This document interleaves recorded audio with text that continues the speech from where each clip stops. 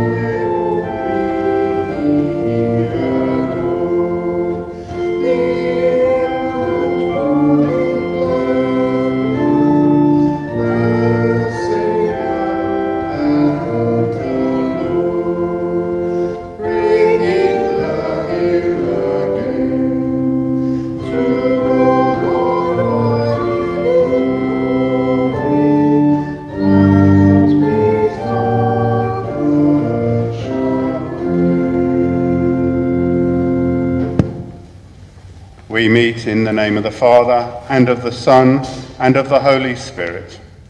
Amen. The Lord be with you. And also with you.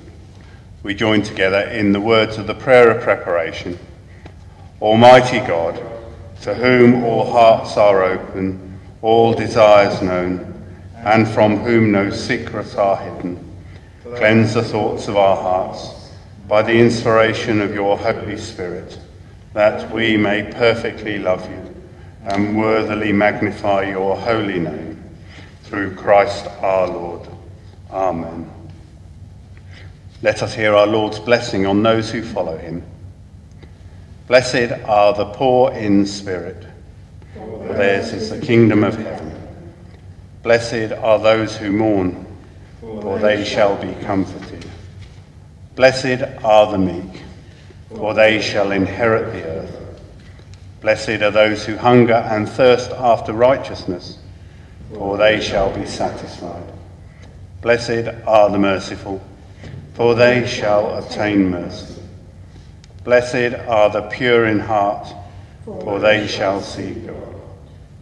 Blessed are the peacemakers, for they shall be called children of God. Blessed are those who suffer persecution for righteousness' sake, for theirs is the kingdom of heaven.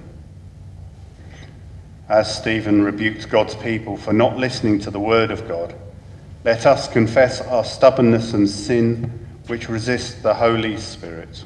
We pray together. Father eternal, giver of light and grace, we have sinned against you and against our neighbour, in what we have thought, in what we have said and done, through ignorance, through wickedness, through our own deliberate fault.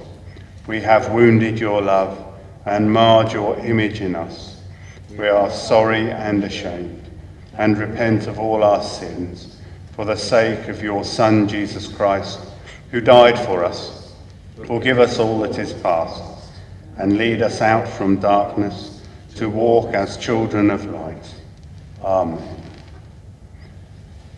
You call us to listen to your voice. Lord, have mercy. Lord, have mercy. You call us to flee from idolatry. Christ, have mercy. Christ, have mercy. You ask us to forgive our persecutors. Lord, have mercy. Lord, have mercy. The God of love and power, forgive you and free you from your sins, heal and strengthen you by his Spirit, and raise you to new life in Christ our Lord. Amen.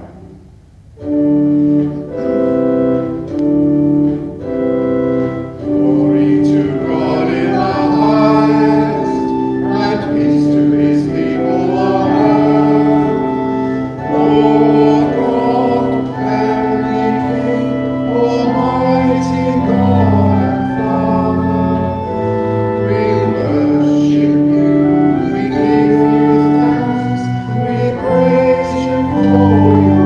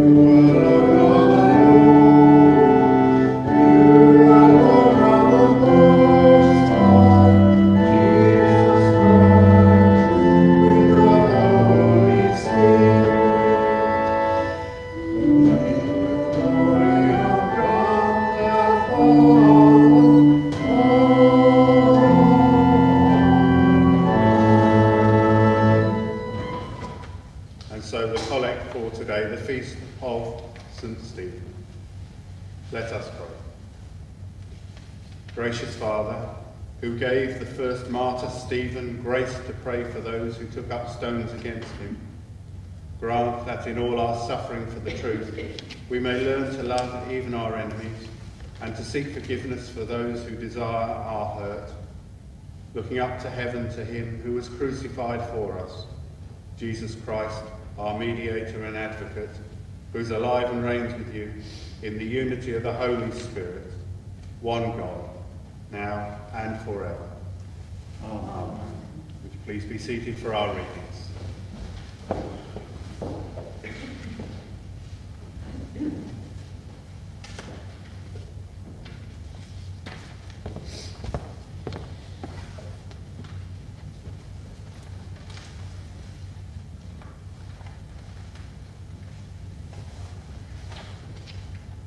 First reading is taken from Acts 7, verses 51 to the end. You stiff-necked people, uncircumcised in heart and ears, you are forever opposing the Holy Spirit, just as your ancestors used to do. Which of the prophets did your ancestors not persecute? They killed those who foretold the coming of the righteous one. And now you have become his betrayer and murderers. You are the ones that received the law as ordained by angels, and yet you have not kept it. When they heard these things, they became enraged and ground their teeth at Stephen. But filled with the Holy Spirit, he gazed into heaven and saw the glory of God and Jesus standing at the right hand of God. "Look," he said, "I see the heavens opened and the Son of Man standing at the right hand of God." But they covered their ears, and with a loud shout all rushed together against him. Then they dragged him out of the city and began to stone him. And the witnesses laid their coats at the feet of the young man named Saul. While they were stoning Stephen, he prayed, "Lord Jesus, receive my spirit." Then he knelt down and cried out in a loud voice, "Lord, do not hold this sin against them." When he had said this, he died. This is the word of the Lord.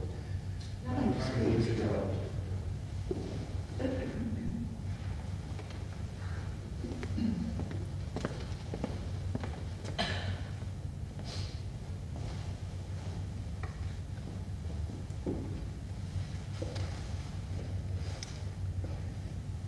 The second reading is taken from Paul's letter to the Galatians, chapter 2, verses 16 to 20. Yet we know that a person is justified not by the works of the law, but through faith in Jesus Christ. And we have come to believe in Christ Jesus, so that we might be justified by faith in Christ, and not by doing the works of the law, because no one will be justified by the works of the law. But if in our effort to be justified in Christ, we ourselves have been found to be sinners, is Christ then a servant of sin? Certainly not. But if I build up again the very things that I once tore down, then I demonstrate that I am a transgressor. For through the law I died to the law, so that I might live to God. I have been crucified with Christ, and it is no longer I who live, but it is Christ who lives in me.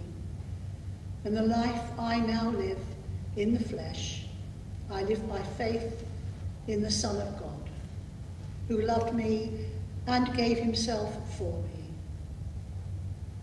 This is the word of the Lord. Thanks be to God.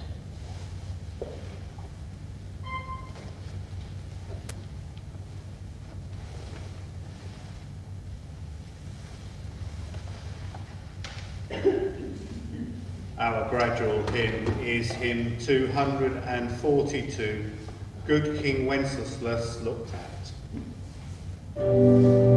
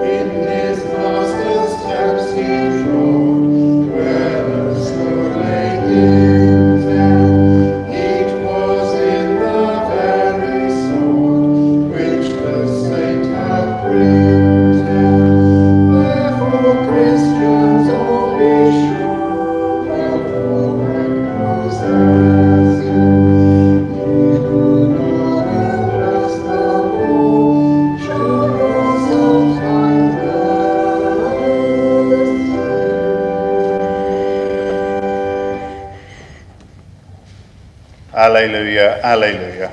I have called you friends, says the Lord, for all that I have heard from my Father I have made known to you. Alleluia. Alleluia. The Lord be with you. And also. Hear the Holy Gospel of our Lord Jesus Christ according to St. Matthew. Glory to you, O Lord. Beware of them, for they will hand you over to councils and flog you in their synagogues, and you will be dragged before governors and kings because of me, as a testimony to them and the Gentiles. When they hand you over, do not worry about how you are to speak or what you are to say, for what you are to say will be given to you at that time. For it is not you who speak, but the Spirit of your Father speaking through you. Brother will betray brother to death, and father his child, and children will rise up against parents and have them put to death. And you will be hated by all because of my name, but the one who endures to the end will be saved. This is the gospel of the Lord. Praise to you, O Christ.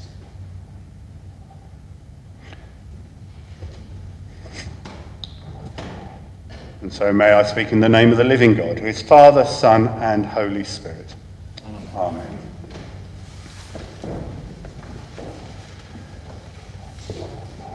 My sermons over the Christmas period this year have focused on new things and the new ways of doing things. Of course, I spoke about how God is doing a new thing in coming to earth in human form for our salvation. But I've also spoken about A Christmas Carol and the subsequent film Scrooge, and how that was Charles Dickens' way of telling a new story, or a new way of telling the story of redemption. Yesterday I spoke about the film A Wonderful Life. This was an attempt to tell, inspired by Charles Dickens' Christmas Carol, but it was a way to tell the story in a new way that appealed to the American market. Well, today we celebrate the life and martyrdom of St. Stephen. And again we have another new thing happening, the first time something happened. And that's because Stephen is known as the proto-martyr, or if you prefer, the first Christian martyr. So I thought it might be a good idea this morning to remind ourselves of the story of Stephen, who he was, how he became the first Christian martyr. Martyr, a word which means witness. So perhaps as we follow Stephen's story, we should remember that he was the first Christian whose witnessing to Christ as the way, the truth, and the life brought about his death. In this case, not on a cross, but under a hail of stones and rocks. And as we follow Stephen's story, let's try and see what there is in it for us today. Are there things about the early church that we can learn from? Does it say anything about how we use our gifts in ministry in this place and in this time? And does it lead us to question anything about what we believe? And let's listen for the echoes of Jesus' own story in the life of the Christian church. In that life, in the Christian church, the followers of Jesus would have attended the temple. They're taught by the apostles to break bread and to pray together. Those who own property and possessions sell what they have, and everything is held for the good of all people according to their need. But it isn't too long before a dispute arises over the distribution of food. There were two groups, or two main groups, of Jews in Jerusalem at the time. First, there were the Palestinian Jews, those who were born in Palestine, those who spoke Aramaic. The second group were known as the Hellenists. They spoke Greek as their first or possibly second language, and they came from the countries that surrounded Palestine. In other words, they were immigrants. It seems that the Hellenist widows were not being given a fair share of the food when it was distributed. Representatives of the Hellenists go to the apostles and tell them about this in order for it to be put right. The apostles say that they mustn't be distracted from their work of teaching, preaching and praying, and they suggest that the Hellenists appoint from among themselves 7 men full of the Holy Spirit, full of wisdom also, to go and sort this out and ensure that the food is distributed fairly and equally. And this is when we meet Stephen for the first time. He and Philip are 2 of the 7. We don't actually hear very much about the other 5 other than simply their names. And we hear no more about the dispute over the distribution of food. The story of Acts continues with Stephen's ministry. We're told that he is full of grace and power, that he performs great signs and wonders. He's also an evangelist, and, unlike most of the apostles, he travels outside the area of the temple and Jerusalem. He goes out teaching and preaching in synagogues where the Jews are Greeks, where the Jews are Greek speaking, and he speaks with power and authority that we're told cannot be denied. The people of these synagogues take against Stephen and accuse him of blasphemy. They take him before the Sanhedrin in Jerusalem, and they set up false witnesses who claim that Stephen has said that Jesus will destroy the temple and do away with the law of Moses, not what Jesus had said at all. Now, Jesus remains silent when charges were brought against him, but Stephen launches into a long and powerful speech, not in his defence as we might expect, but, as it turns out, accusing the people of Israel of idolatry and blasphemy themselves. The speech actually goes on for 53 verses in Acts 7, but it's a really good read. It's well worth reading, and I can recommend that there's a book written by Tom Wright to use as a guide through that. The book's called Acts for Everyone. The themes of Stephen's speech, using the stories of Abraham, Jacob, Joseph and Moses, are basically that the people of Israel have always been disobedient to God, that they've worshipped idols and built shrines to them, that they haven't kept the law of Moses, that they have always rejected and persecuted leaders and prophets who had been chosen by God to save his people. And he finishes all this off by calling them stiff-necked, inflexible people who have now done the same as their ancestors did and killed the Messiah. The speech is inflammatory, and it enrages the Sanhedrin and others who are listening. And this is the point at which our reading that Marika brought us this morning comes in. Stephen looks up and declares that he can see the heavens opened and Jesus, the Son of Man, standing at God's right hand. And that is the last straw. There's an uproar. Stephen's dragged off, probably thrown into a pit and stoned to death. A very cruel punishment and a terrible way to die. Once again, Stephen follows the way of Jesus, though. He commends his spirit to the Lord just as Jesus did on the cross. Father, into your hands I commend my spirit. In Stephen's case, Lord, into your hands I commend my spirit. And remarkably, he too forgives his tormentors. Lord, do not hold this sin against them, as Jesus did. And then he dies. This is the story of Stephen. But it holds also the seeds of at least 2 other stories which are about to begin. First of all, this triggers a fierce persecution of the followers of Jesus, which results in arrests and imprisonment for many. It also sends the followers of Jesus out of Jerusalem to some far-off places where they preach and teach the good news so that the church begins and spreads. Secondly, there's a young man in our reading called Saul, who guards the coats of the people throwing stones and who appears to approve of the execution. As we know, Saul becomes a particularly ferocious persecutor of Christians. That is, until he travels along the Damascus road. He then becomes Paul and takes the gospel far and wide. And we heard that in the reading that Wendy brought us from Galatians this morning. He goes out preaching not just to Jews, but also to Gentiles. Perhaps it was Stephen. His assurance of faith, his words, his vision, and his willingness to forgive his enemies, who sparked off in Saul the thought that maybe, just maybe, Jesus was in fact the way, the truth, and the life. Today, Stephen finishes my Christmas series of sermons on God doing new things, and of other people like Charles Dickens and Philip Van Doren Sims, who wrote the book A Gift, which led to the film A Wonderful Life. This finishes that series of people trying to spread God's message of redemption in new ways. So I guess now, as we look to 2022, it's our turn to ask how we can do the same.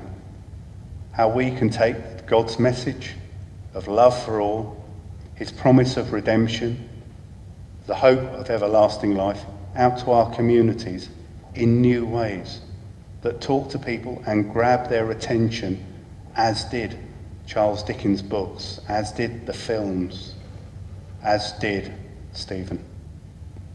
Amen.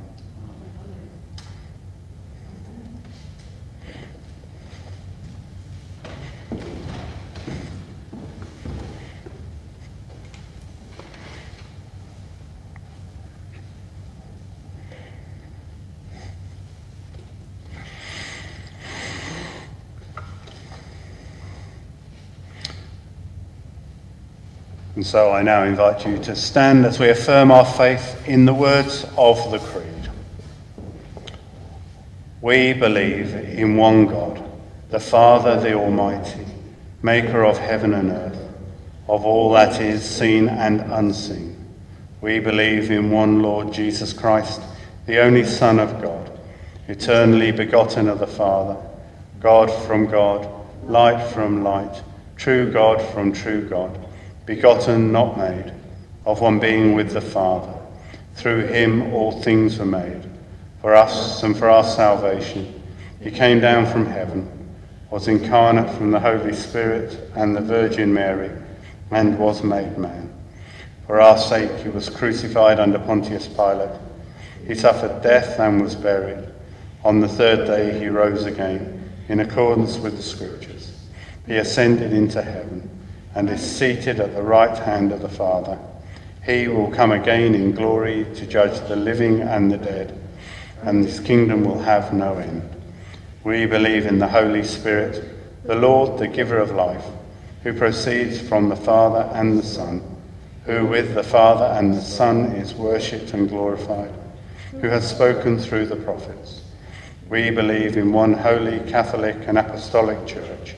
We acknowledge one baptism for the forgiveness of sins. We look for the resurrection of the dead and the life of the world to come. Amen. So I now invite you to sit or kneel for our prayers of intercession, and Jill is going to lead us in our prayers this morning.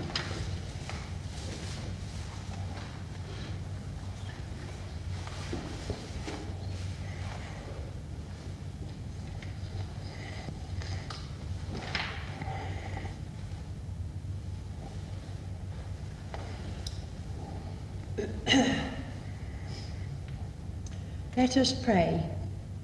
As we celebrate Jesus being born amongst us, let us pray in the presence of God. Lord, give joy to the world, joy in our hearts, joy in our homes. Let the joy of God be known amongst us. For your love revealed it in your manger birth. We join with the shepherds to glorify and praise you through him, who came to live amongst us.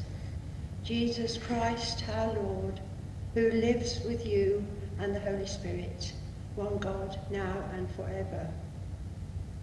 Lord, in your mercy, Hear our prayer. Let us pray that the Church may truly be the body of Christ in loving servanthood, humility and availability, that as pastors and teachers, prophets and evangelists, givers, carers and listeners, the old people of God may make Christ known. Lord, in your mercy. Hear our prayer. Let us pray that every family may be blessed and guided through all the troubles and chances of life, supporting one another in love and forgiving one another in every day, that there may be food and shelter enough for each person on this earth, comfort and practical help to all in need, and peace of mind for the warriors. Lord, in your mercy. Hear our prayer. Let us pray, Lord. We greatly rejoice in your presence amongst us. We come to bow with the shepherds, to kneel with the wise men, to adore with Joseph, to hold you in our hearts with Mary. Let your church proclaim your glory and your love. We pray for pastors and shepherds of your flock, for all who go out on a mission, for all who are involved in outreach. May we reveal you as the light to lighten all peoples. Lord, in your mercy. Hear our prayer. Lord, let us pray, Lord. We remember with sadness the divisions of the world, a world not at peace, where people misused and often scorned. We remember the places of war and violence, especially all the people and children in Afghanistan, who are so short of food, water and medical treatment. We pray for them all. Lord, in your mercy. Hear our prayer. Dear Lord, we pray for all on our prayer list and all who are seriously ill and need carers. We pray for all who are on the road to recovery. We remember the souls of Mr. John Clark, Mr. John Richardson, Archbishop Tutu, and all of the souls of the faithful departed. We pray that for those who mourn their loss, may they rest in peace and rise in glory. Lord, in your mercy. Hear our prayer. Dear Lord, we pray for all the NHS staff as they are working a lot harder again, especially with the new variant that has become amongst us. Dear Lord, give them love, give them your love and strength to carry on with the good work. We pray for all emergency services who are always there when we need them. Lord, in your mercy. Hear our prayer. Merciful Father, accept these prayers for the sake sake of of your your Son, our our Saviour, Saviour, Jesus Jesus Christ. Christ. Amen.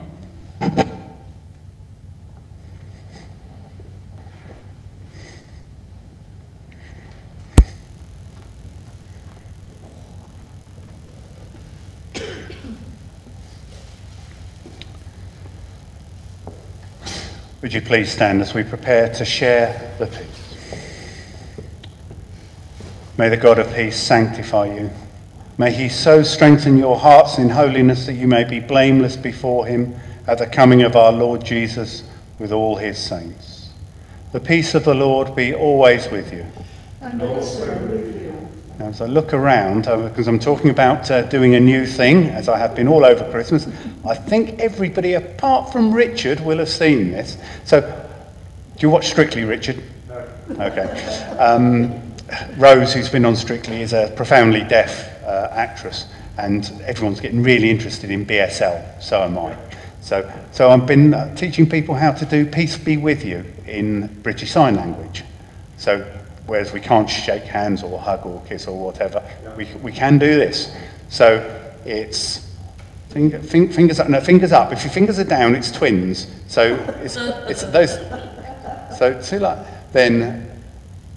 That's peace. Be with. This way, with your hands crossed this way. Yeah, that's it. Then you. So let us offer one another a sign of peace. Peace be with you.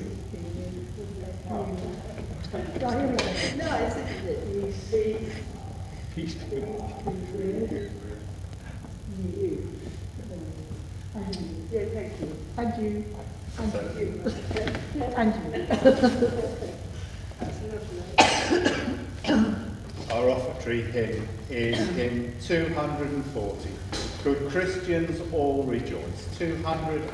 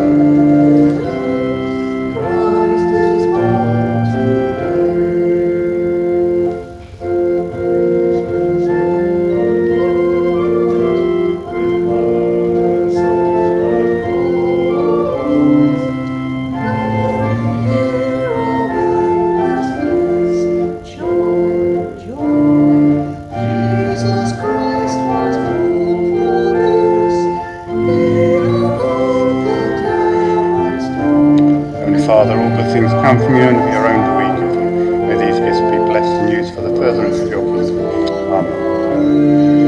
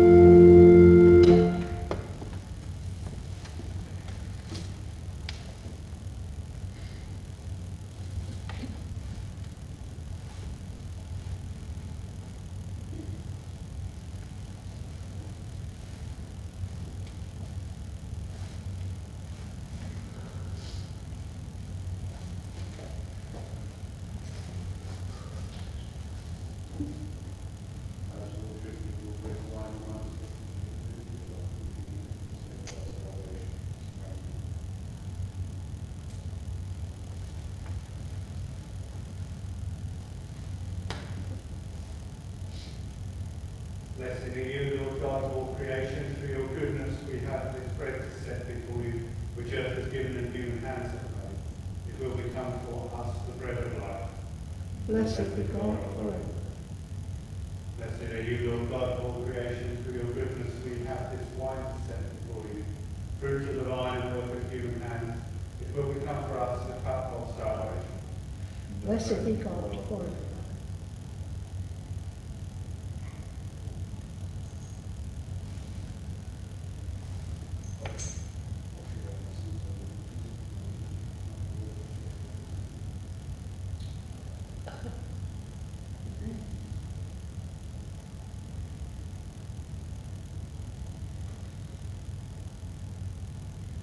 The Lord be with you.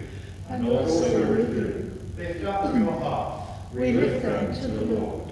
Let us give thanks to the Lord our God. It is right to give thanks and praise. All glory and honour be yours always and everywhere, mighty Creator, ever living God, through Jesus Christ our Lord. For the love of us fallen sinners, He most wonderfully and humbly chose to be made human, and to take our nature upon Him, so that we might be born again by your Spirit and restored in your image. The love that brought you down to earth lifted your martyr Stephen from earth to heaven. By that love he spoke your word with wisdom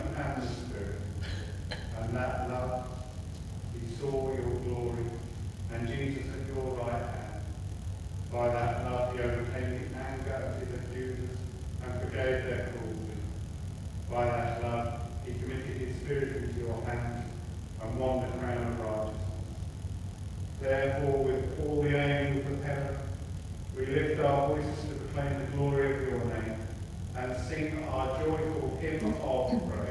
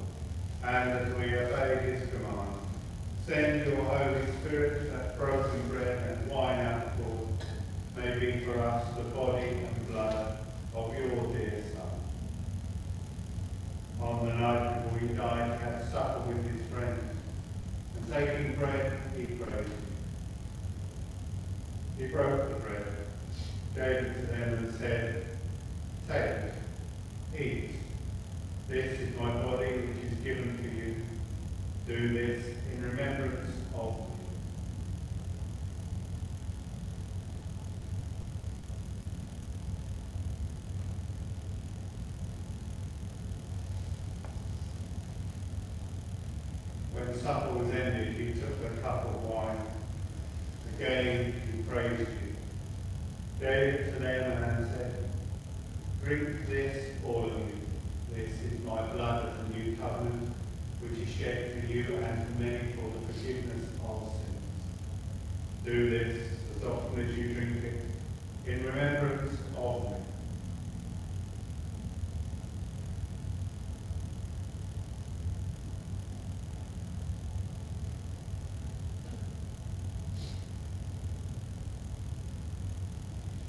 So, Father, we remember all that Jesus did. In him we plead with confidence his sacrifice made once for all upon the cross, bringing before you the bread of life and cup of salvation. We proclaim his death and resurrection until he comes in glory. Great is the mystery of faith. Christ has died. Christ is risen. Christ will come again. Lord of all life, help us to work together for that day when your kingdom comes, and justice and mercy will be seen in all the earth. Look with favour on your people, gather us in your loving arms, and bring us with the Blessed Virgin Mary, St. Stephen, St. Andrew, St. John the Baptist, and all the saints, to feast at your table in heaven.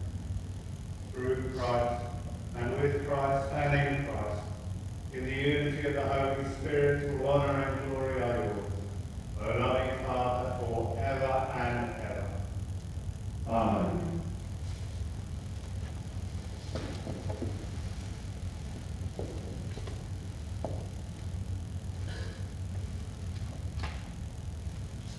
Uniting our prayers with the whole company in heaven, let us pray with confidence as our Saviour has taught us. Our Father, who art in heaven, hallowed be thy name. Thy kingdom come, thy will be done, on earth as it is in heaven. Give us us this day our daily bread, and forgive us our trespasses, as we forgive those who trespass against us. And lead us not into temptation, but deliver us from evil. For thine is the kingdom, the power, and the glory, forever and ever. Amen. We break this bread to share in the body of Christ. Though we are many, we are one body, because we will share in one bread.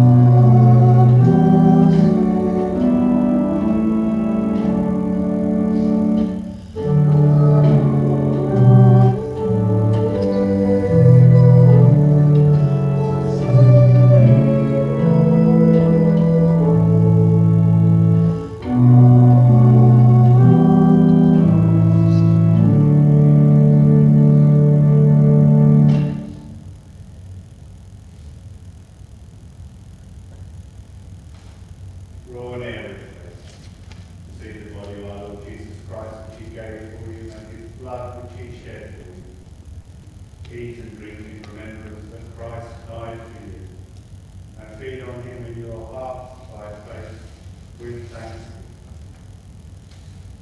Most merciful Lord, your love compels us to come in. Our hands were unclean, our hearts were unpure. We were not fit even to be crumbs from under your throne. But you, Lord, are the God of our salvation, and share your grace with sinners. So cleanse and feed us with the precious body and blood of your Son, that he may live in us, and we in him, and that we, with the whole company of Christ, may sit and eat in your kingdom. Amen.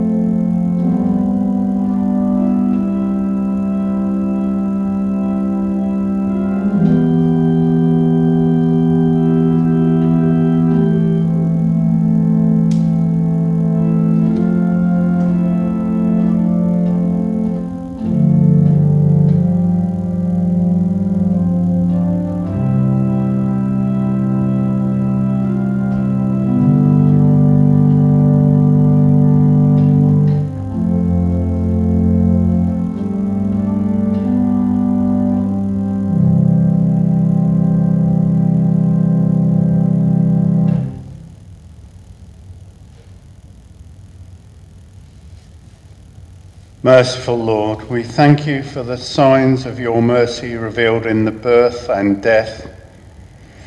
Save us by the coming of your Son, and give us joy in honouring Stephen, first martyr of the new Israel, through Jesus Christ our Lord.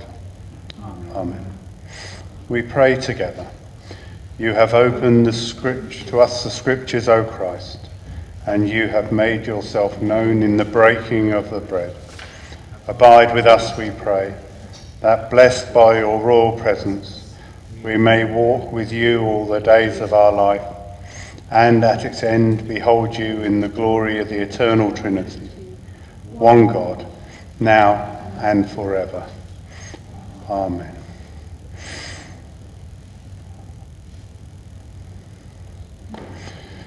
Would you please stand for the blessing?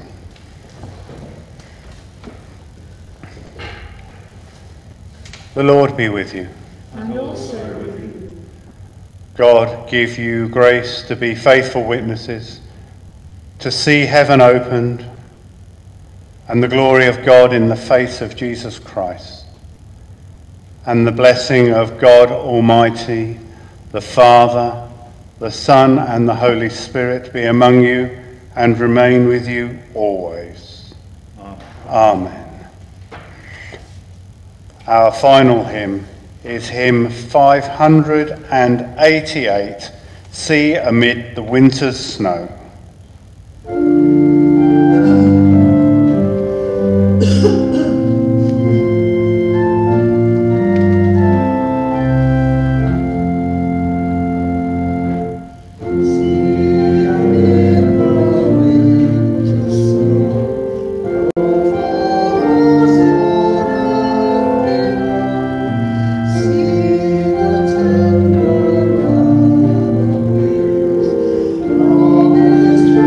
Time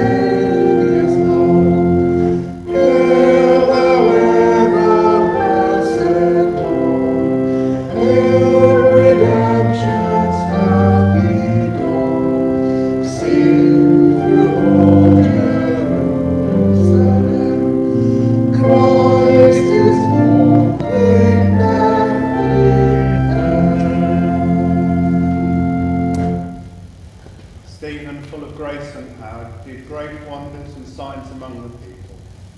Precious in the sight of the Lord is the death of his saints. So go in peace, to love and serve them. In the name of Christ. Amen.